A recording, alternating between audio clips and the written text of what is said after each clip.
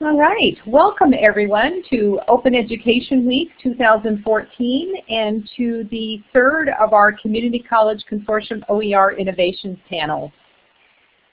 So glad that you could join us today, and I notice a number of you have been at our earlier sessions too. I think that they were very well received, and we have two other amazing OER leaders who are going to speak with us now. And so first of all, I want to introduce Dr. Donna Godet. She is the math chair at Scottsdale Community College in Arizona, and has been a longtime developer and adopter of OER. And Donna, do you want to say a few words? Sure. First of all, thank you all for being here and joining in the festivities this week for Open Ed Week. And I'm looking forward to talking to you about our project. And as I mentioned to Dawn, who had signed on kind of early, if there's anything you're interested in, follow up, using any of our stuff, I'm happy to communicate with you after, so don't hesitate to send me an email. Great. Thank you, Donna. And secondly, we have Quill West, who is the OER Project Director at Tacoma Community College in Washington, who has been leading the Liberate project for several years now. Prior to that, Quill was a librarian on the Open Course Library, so she is a longtime OER leader as well. Quill, would you like to introduce yourself? Hi, you did it fantastically well. I also want to say that I am happy to share whatever anybody needs, so please feel free to contact me afterwards if I say something you would like to follow up on. Wonderful. And Quill, if you can just speak up a tiny bit, that would be great. And I want to reiterate that Donna and Quill are probably two of the two people who I go to first when I have a question I can't answer. So we've got some real experts on today. Since this is Open Education Week, I'm going to have a brief introduction to OER, and I thank you for some of you who've actually, this is the third webinar you're sitting through with me today, so I'll try and go through those slides briefly. And then we're going to hear from Donna about Scottsdale's OER math program, which ranges from their developmental math curriculum through their pre-calculus. And then Quill is going to talk to us about Tacoma's Liberate project, where I'm not keeping track of the numbers, but they originally were targeting, I think, $250,000 in 2 years, and they exceeded that in 9 months of that project, and that was nearly a year ago. So we're going to have, I'm sure we're going to hear much more about what's happened about recently. And then finally, I'm going to close with just a few slides about our community of practice and how you can participate if you would like. So very quickly, what are open educational resources? So the U.S. Department of Education gives us this definition, and it's very commonly used. It's teaching, learning, and research resources that are either in the public domain or have been released under an intellectual property license that permits their free use or repurposing by others. And in fact, the Department of Education and the Department of Labor and really the federal government recently has been very supportive of open access, particularly with the community colleges. The tax grants, which are focused on community college career training, has infused a lot of funding into producing OER for career technical ed, essentially. And some of you may be involved in that, those programs. So what is an open license? An open license is a Creative Commons license that sits on top of copyright. You, as an author or someone else who is producing these materials, retains their copyright, but they make available a version of the resource that can be reused, revised, remixed, and redistributed. So it's a very powerful mechanism for sharing.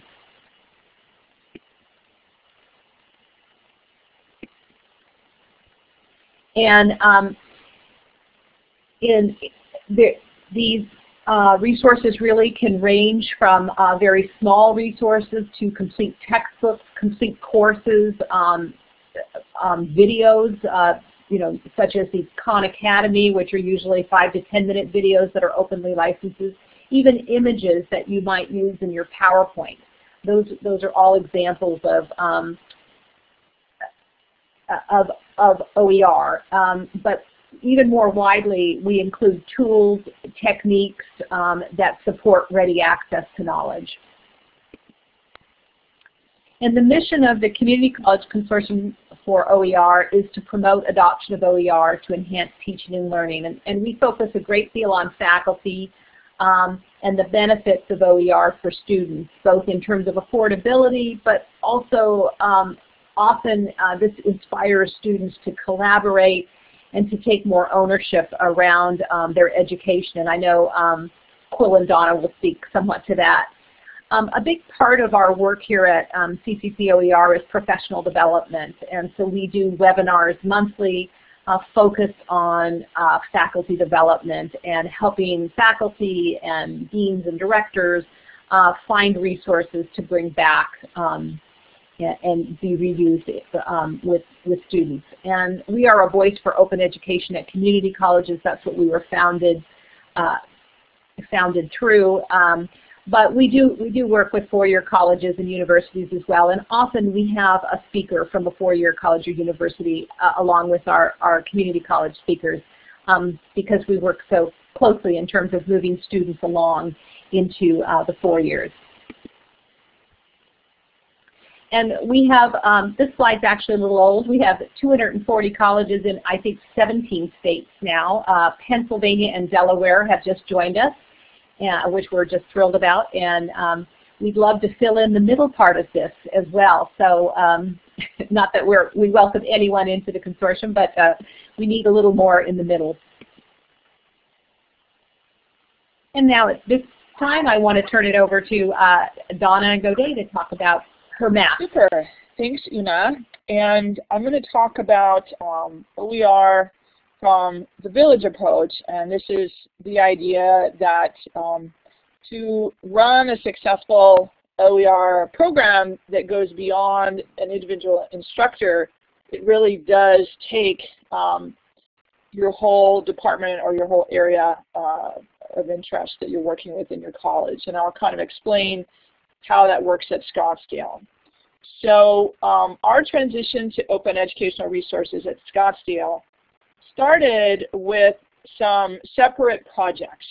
We had folks that were developing, we didn't even know they were OERs. This was like 5 or 6 years ago. We didn't know there was a word for what we were doing. We were just creating materials that we wanted to use in our hybrid and our online classes. So there was a group that was doing that. And then we had faculty that were interested in using OER to facilitate their classroom instruction, so they began to be interested in the materials we were working with. We also started to create a lot of videos to support our work, and then we had a group that discovered MathAS, which those of you math folks might know what that is, but that's an open source assessment tool that was actually created in Washington State by a faculty member named David Lippman. And so we kind of had these different initiatives going on. And then in the spring of 2012, one of our faculty members said, hey, I could pull all those together and I could offer a complete system with the components that you see on the screen there.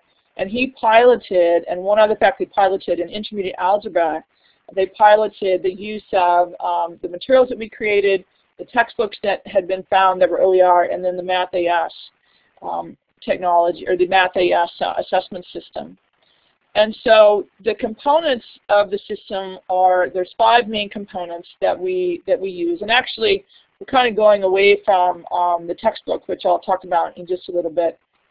But we utilize, let me go back. So for the materials, the students can download the workbooks for free and the textbooks for free, or they can purchase print copies in the bookstore for a nominal fee. We don't make any money off of it at all, but students can have access to the print version. Let me go back just a minute because I want to I want to be sure you understand all the components. So what we've done with our OER environment is to create what we call a complete learning system. What we've tried to do is to replicate as much as possible what we would have gotten from a publisher. And so that means, you know, a faculty member expects to have a textbook in math. They expect to have an online assessment system. They expect to have videos and tutorials and resources for the students. And so we have created all of those things for all of our DevEd courses, and then our other courses that utilize OER use primarily OER textbooks. So let me go back then. And in addition, I think instructors expect to have ancillary materials like an instructor manual, which we learned after the first couple semesters. And so we have created instructor manuals for all of our DevEd classes. So they have, you know, solution keys and sample tests and activities and all kinds of things that the instructors can use to help them run their classes. So just to be clear on where we are with our program, we are completely open source for all of our classes from arithmetic through pre-calculus. So after that initial pilot in the spring of 12, we all got together and said, all right, let's do this thing. And so in the fall, we only offered OER options for our classes. And you know, the instructors, we had 42 instructors that we trained how to work with all this. In our fall semester, we ran 65 sections that were completely OER. And since that time, through the fall of 13, we've impacted over 6,000 students with a savings of, you can see there, $655,000. And that just grows every semester. It's wonderful. So we've really made a huge commitment in our department to open source. Our faculty have agreed to it. Even the faculty that aren't involved in the creation process have committed to using the material, mostly. I would say there's still folks that are going to do their own thing, and that's fine. You know, as long as they're not having students buy $150 textbooks, it doesn't really matter.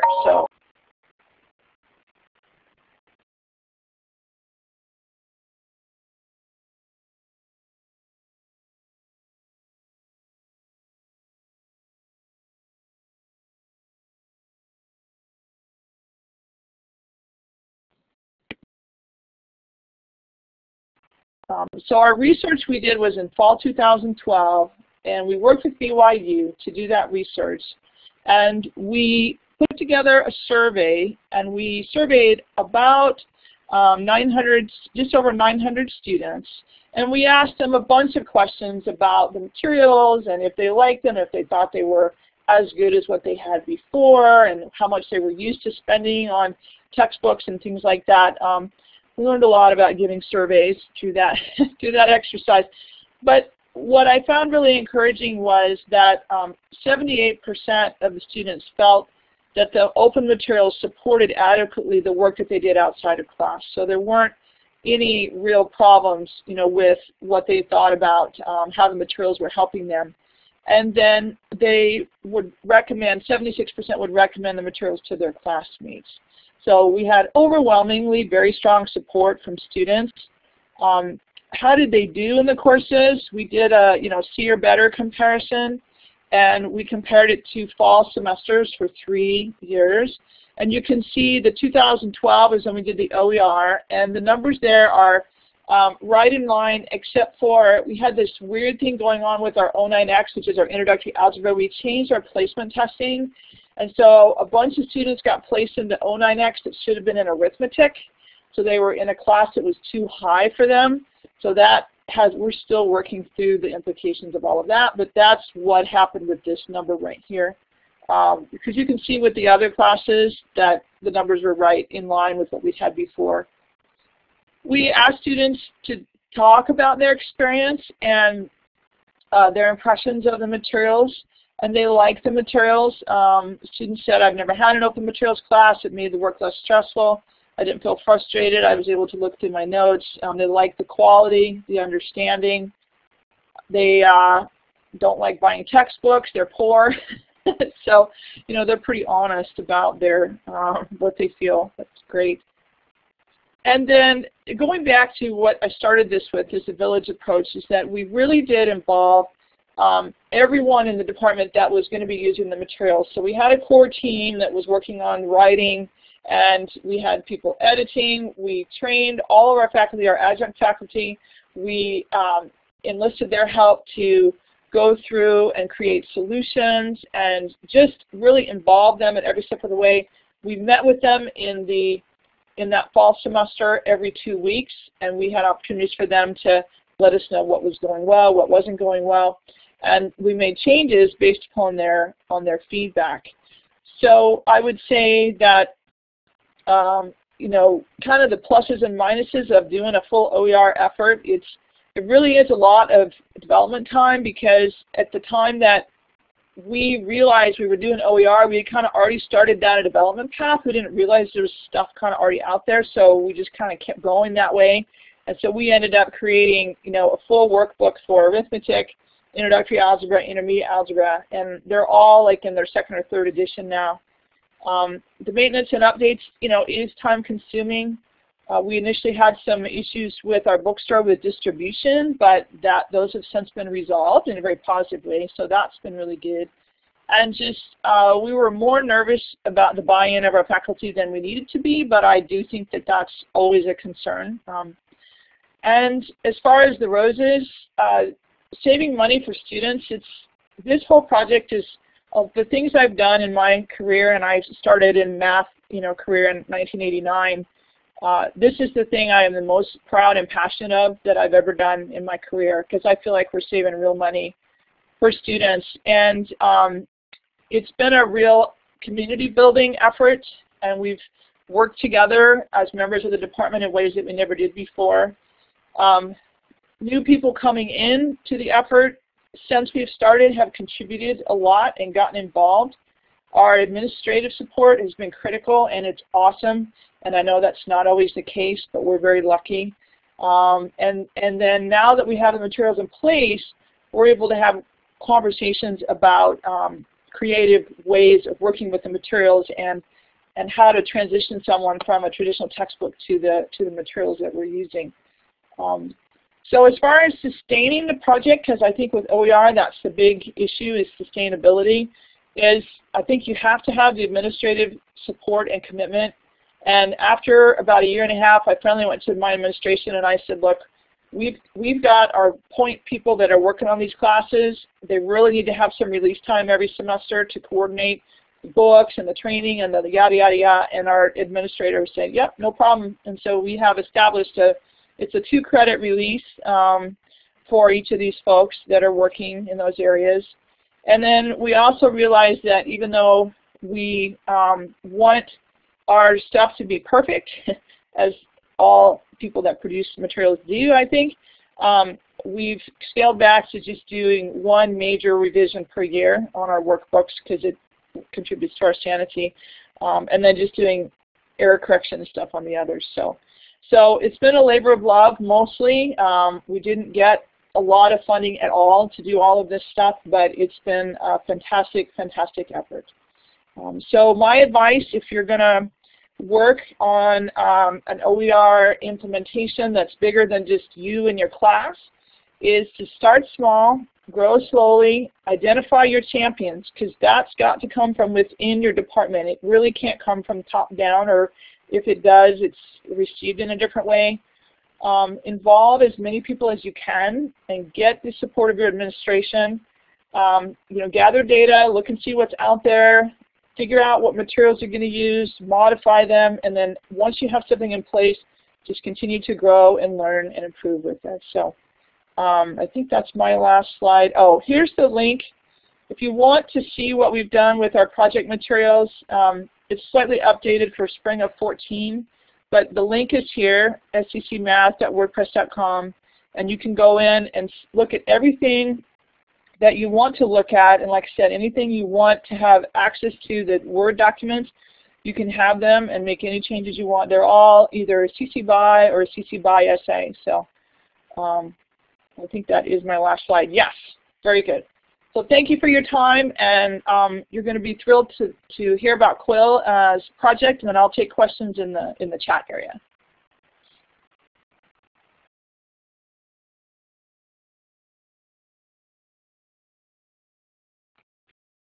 Okay, so first step, am I speaking loud enough yes, now? Quill, that sounds great. Perfect. Okay, so my name is Quill West, and I am the OER Project Director at Tacoma Community College. And we have a project that we are now calling the Liberated, but it started as the Open Education Resources Project. But we needed something more exciting. And I'm going to talk specifically about how we started to grow our OER culture. And I tend to talk about our OER project, the work that we're doing, as if it's a garden that's growing. And I do that because I want it to feel organic and voluntary, but it's important also that planning goes into that. So I think it's possible at a college to have a series of open resource activities that are happening and that people are doing quietly in their offices and you don't get to know about it. And part of growing that, having a culture that's open, is bringing those projects out into the light and letting people see them. So it's not about scattering wildflower seeds, it's about planting an intentional garden. So we start with, this is a great idea. And it helps to have at TCC, our project started with the students and administrators both looking at each other and saying, costs are getting too high, and the students saying, we want to support something that will help cut our costs. And we have a lot more, as faculty members, we have a lot more control over our textbook costs as far as selecting them than we do over, say, tuition. So the students, the faculty, and the administration worked together to come up with a project that is institutionally supported, but that the students put in the grassroots money for. So our project is built on student money. And the idea was to hire somebody, that would be me, to come to the college and support OER adoption, so support faculty. So we start with, hey, there's this great idea. How are we going to take care of it? How are we going to grow the seed? It's always an invitation process with faculty, and you have to, from my perspective, we're always looking for the best place to plant the seed. So I'm not walking around out there just pitching stuff places. We look for the best place to nurture the seedlings. And early on with the OER project at TCC, we said we wanted 10 courses. We wanted 10 of our most enrolled courses across the campus curriculum. And I thought that that was going to be a challenge. We started with classes like English because those are gatekeeper courses for us that we know that all of our students end up taking English 101 at some point in their career. And I figured, okay, we'll start with English and see what happens. The first quarter we had 3 different adoptions. We had a biology class, we had an anatomy and physiology, and we had English 101. And I thought, okay, those are 3 for this quarter, and we're going to get to $250,000 in 2 years based on this work. In the second quarter, we had 10 adoptions, hands down. Faculty were just so excited to do it. So we found that in the first, we told our students we were going to save them $250,000 collectively in 2 years. By the end of the first 9 months, we'd already met that goal. So now we're a year and a half into the project, keeping track of how much money we're saving students, and we're at $643,000 this quarter. And we did that by being really intentional about which faculty members adopt into the project and giving the faculty members the choice. So not all of our English 101 classes are using Open Ed resources. The faculty who feel the most comfortable with them are using them. So the students have an option. And some students don't, they're not comfortable with open resources and they prefer that textbook model. And so we're leaving that there. They will always have that textbook model, but they also have the choice to save money. So we talk about the money part, the green is the money part, and that's one of the reasons to adopt OER. It's the flashy reason to adopt OER. It's the thing that is easily talked about. Students see it right away when they sign up for the class and when they take the class. It's beautiful on the first day of class to say to a group of students, hey, we saved you $100 in this class already, or $200 depending on the textbook. But there's other things that we try to measure. So with our project, one of the things we wanted to attack early on was trying to understand how OER is affecting teaching and learning at Tacoma Community College. So we've done student surveys since the beginning of the project where we asked the students to tell us what their experience has been with OER, how they learned with the materials, what their practice has been, and then we published that data. And it's been overwhelmingly pretty great. We our students, like 80%, would take the class again or would tell somebody else to take the class. So our success rates as far as students liking the resources are really high. We have since moved to the Liberated campaign concept where the students are giving us more narrative perspectives on what they like about their OER courses, and they say things like, my teachers are more passionate about the resources. They feel like the resources that we're using are more real life. They feel like they're interacting with resources that they would interact with in their profession, and they really like that. So we try constantly to be flaunting that concept of what's there. And so that's part of listening to the students. They also will give you information. One of the things that was really important is having student feedback as we plan, not just from the students taking the classes, but from our student government. Happens to sit on our advisory committee. And it's really helpful because they tell us where they think the next thing should come. And I was a little bit worried in the first part, asking these students, where do you think we should go find the next class? Which teachers do you think we should talk to? Because I figured they would be saying the next class they're taking because, that on a purely personal level, that's what I would want to do. But the students are really great about knowing where their cohort or their colleagues are finding challenges. And so then they tell us what those are. So they say things like, well, biology textbooks are really expensive at TCC and we've really got to work on that. Or they're having a big push right now in paralegal. And so they'll come to us and say, hey, we'd like to see some more development around this area. And then we can go talk to the faculty and say, the student government is telling us that they're worried about these costs. Is there something we can do about it? It's still up to the faculty members. If they feel really passionate about what they're teaching with, and then we tell them, make sure the students know why you're passionate about it. But we try to be inviting. And a lot of faculty don't, they have wanted to transition for a long time, but they didn't know they had support, or they were waiting until the support was ready for them. So that's what our project does, is offer the support process. So we listen to the students on that. One of the big things, and I think Donna said it really well, when you're making open resources or even adapting open resources, you want to share your stuff, but you kind of want it to be perfect before you share it. And sometimes that's hard because you're using it in that time, and it's something that we've all had to work on, that ability to be able to say, you know what, my work's not perfect, but here's what I'm offering to the community, and I would love to see what you're going to do with it.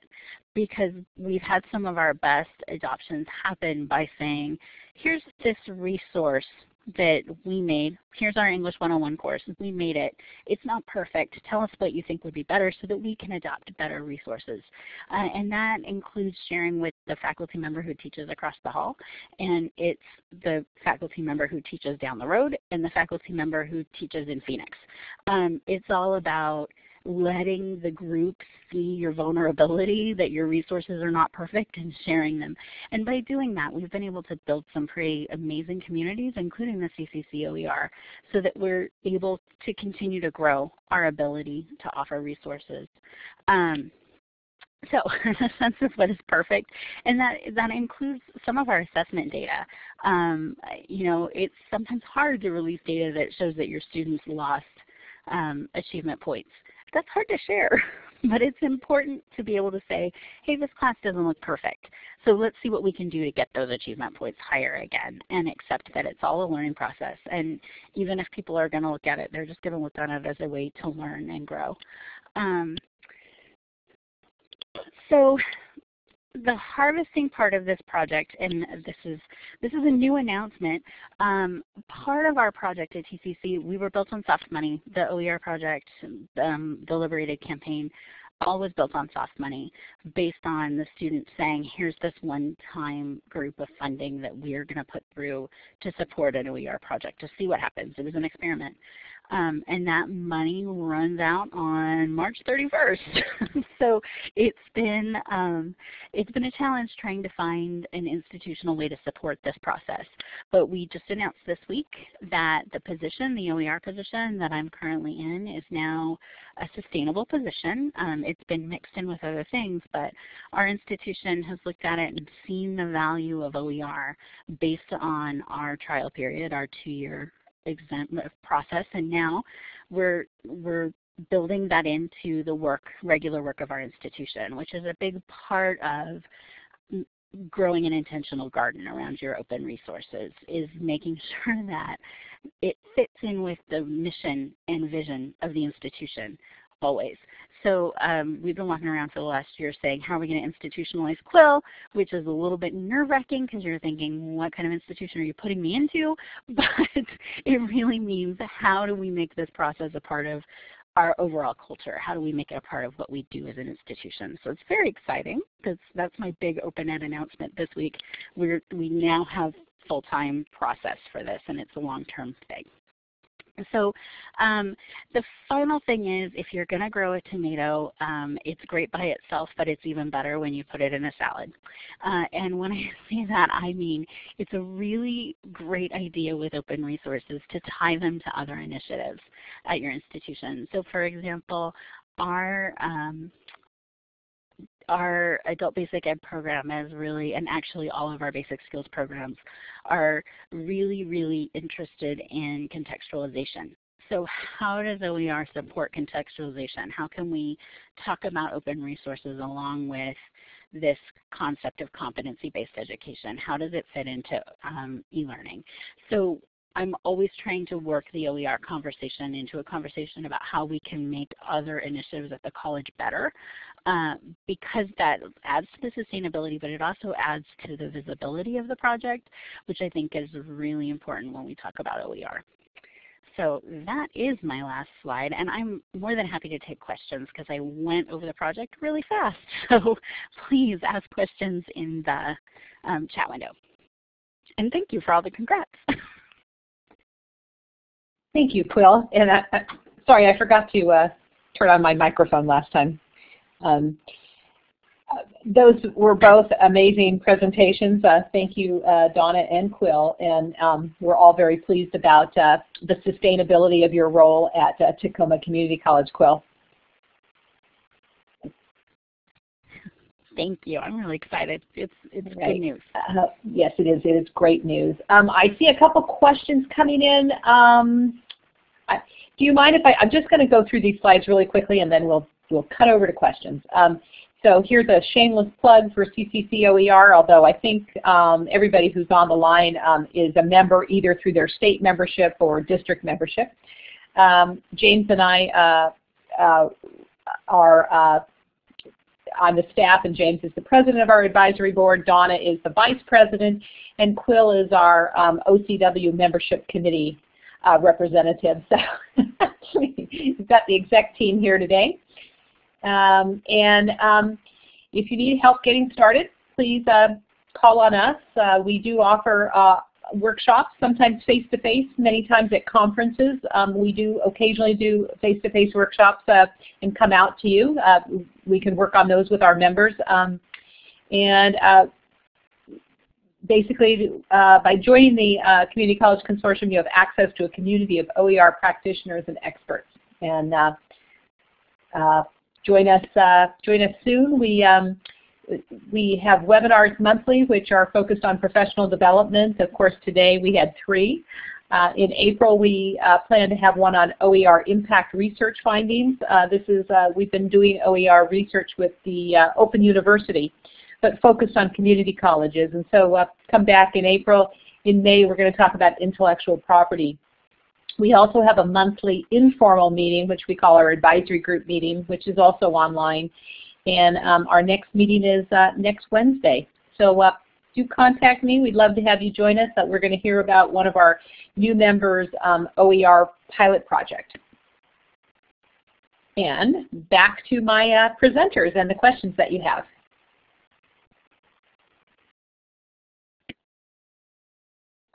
You know, for the questions that are in the chat window, because we're going to go ahead and convert this recording to a YouTube, we won't actually see all of the Q&A that occurred in the chat window because it's going to strictly be an audio-video thing. So if there's questions that Donna and Quill that you answered for our audience here and you'd like to repeat those, please do now.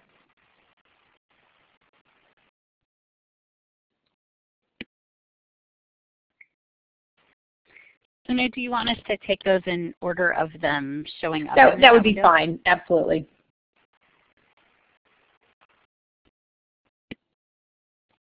I mean, I can go ahead. Okay. So I was just going to say, I see one that's asking how I collect the narratives, how we collect student narratives about how they're using OER, and using multiple approach that actually I'm excited that we're going to have that webinar on the CCOER and the OER Research Hub, because I learned it from the OER Research Hub.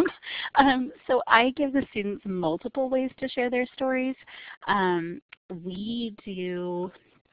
I have a Google form that I send to faculty and say, would you put this in your online course if they happen to have an online course. There's some of our faculty are doing like 5-minute writes at the beginning of their classes, and I offer those. I sit down with students and do interviews if they want to do that. We have done video, so we have asked students to come and stand in front of a green screen and talk about how they feel about OER, and we'll be launching that video Friday. And we do we just have a place in the student portal where they can log in and share their information. So we're trying to collect in multiple ways.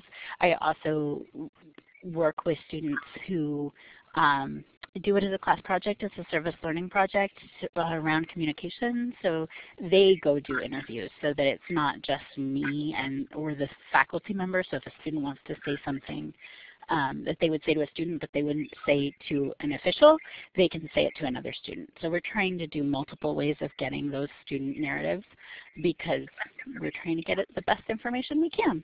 Thank you, Quill. And so the green screens that you're gonna use, is that with students and faculty? You're gonna try and get videos? Yeah, so we just finished a student video, an edited student video, and faculty come next. So that's part of the Liberated campaign. We're doing a series called We Are Liberated, where the students get a chance to talk about what it means to them to have OER in their lives. And then we're going to have the faculty do the same thing. Great, great. And there, I know that Kaleidoscope did a student benefits video which featured faculty, and I just saw it this week. I don't have the link handy. If you have the link handy, you might want to put that in the chat window. I thought that was quite a powerful video, and you were one of the featured stars on there. Do you know the video I'm talking about? I will look it up. Yeah, I do, and I will look it up. And I think, and that one was OER leaders, so which is really, really cool, but I'm trying to get the faculty who just quietly use OER in their classrooms to talk about what it means in their teaching and learning too, because I think their voice is sometimes not heard because they're just trying to teach their classes. Right. Yeah, there was at least one faculty member on there, but you're right, it was primarily more of the leaders.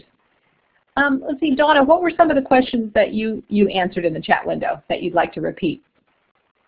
Well, Karen had asked what were some of the negatives that students talked about in the survey, and I was trying to remember, but I think that it was our first rollout and it was our first edition of all of our materials, and so, you know, they were commenting on some of the mistakes in the materials, and And they also indicated that they wanted more of certain kinds of resources and more of certain kinds of problems or videos or whatever. And so we took a lot of that feedback and were able to incorporate that into our second and third versions of the materials that we're using. So, so it was good.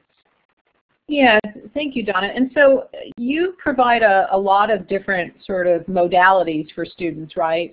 You were using the live scribe pen, and do you want to talk about some of that and some of the videos that you use in your... Yes.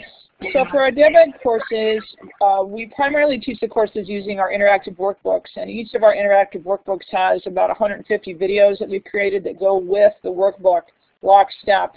And so we've really advocate a flipped model in our classes where students are responsible for watching the videos outside the classroom and kind of preparing themselves to be active when they come to class, having exposed themselves to this material. So that's why we've really gone away from even offering the OER textbooks because we just don't use them. We've beefed up the workbooks to the point where those really are our textbooks. And so students watch the videos, they work through the workbooks, they work problems in the assessment system in MathAS, and then what's nice is that the materials will support the teaching style of any of our faculty. So if you have a more traditional faculty member that doesn't want to use the online assessment system, doesn't want to use the videos, they can use the interactive workbook and they can walk through and lecture over the examples that are in the workbook and have the students fill them out during class. So we do have folks that do that. So the workbooks can be completely standalone. I, of course, feel they're greatly enhanced by using the online assessment system, but we have faculty that choose not to use that. But then we have faculty that use all of those pieces. So that's what I was referring to when I said we really created a full learning system, is we have as many resources as the students or the faculty could want to access to be successful. So. Thank you, Donna. And that, I guess that's, I think, a really important piece too, is that you know, not dictating to faculty as you roll out a department-wide kind of OER effort, not dictating to faculty how you use it, and allowing that kind of flexibility is far more successful right. than dictating. Yeah, that's really great. I thought this was an interesting question that Jen posted for Quill. She said, how do you encourage that culture of vulnerability, ongoing learning with faculty as they create OER materials? And I'm not going to answer this for Quill, but I would say you have to meet Quill. I think that if you meet Quill, you'll understand that she could do that. But Quill, I'd like to let you answer that one. Thanks, Una, that's funny. So that is a wonderful question, and I was sitting here trying to decide how to answer it. And I think there's several things you can do, and the first thing is putting a friendly face on. Let's just see what happens, which some faculty really embrace and go with. I think the other thing is building a community of faculty who they know they're looking at each other's resources and then they're supporting each other, and that's kind of that community of practice experience is really important. I'm lucky enough to work at an institution where we have an expert, Joe Monroe, on learning communities, so I've been able to learn from her how to foster a community of a partnership kind of a situation, and then building that partnership to be bigger than the faculty that are in somebody's own department, because sometimes it doesn't feel like that's enough of a peer review, even though that's a pretty extensive peer review and sometimes the best one that you can get. So I lean heavily on my partnerships in the open world to say, hey, we have something in speech communication, who else is working in that area? So I often reach out to the faculty who were on the open course library and ask them to look at new resources that others have created.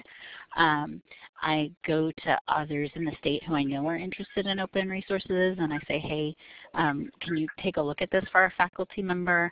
And then I try to build that relationship up so that the faculty feel confident that at least they've had a peer review look at their work. And it's still not perfect, but at least it's a little more confidence building. Great, thank you. It looks like we've run out of questions. Do we have any closing comments by our panelists or our audience before we close?